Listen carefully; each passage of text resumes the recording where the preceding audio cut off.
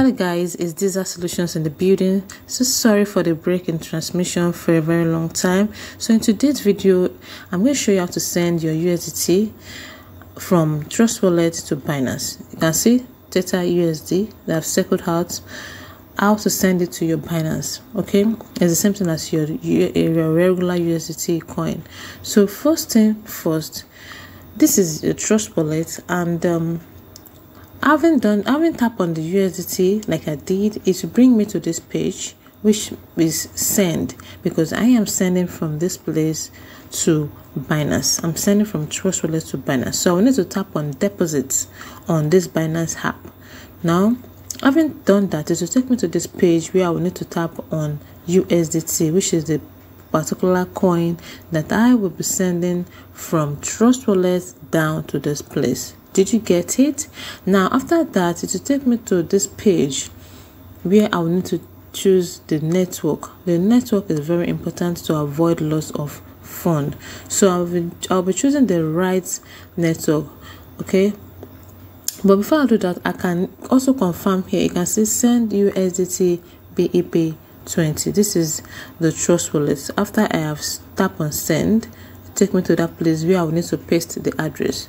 Okay, so having done that, this Binance app, you can see wallet address, you can see network for more confirmation. So I want to copy the wallet address now, which is just like your account number. Okay, so having done that, I'm going back to this Trust Wallet to paste it into the box where you can see recipient address.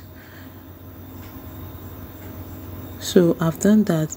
Then the next thing I will need to do is to put in the amount of USDT coin that I will be sending here. If you want to send everything, just click on max, but if you don't want to send everything, just tap the box and type in the amount of USDT coin you want to send here. So having done that, for the purpose of this video, let me just put 2.1. okay, and click on continue. So now you can see this is 2.1, and you can see max total 2.21. Then you click on confirm. So you can see today, you can see transfer. This clock like icon will change now, so it simply means it has been sent to my Binance app. All right, so it is very fast. If there is no any network congestion, it is very fast.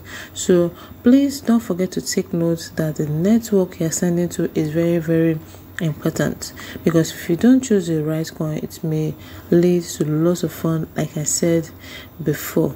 And if you are new on this channel, don't forget to hit the subscribe button for more helpful tutorials.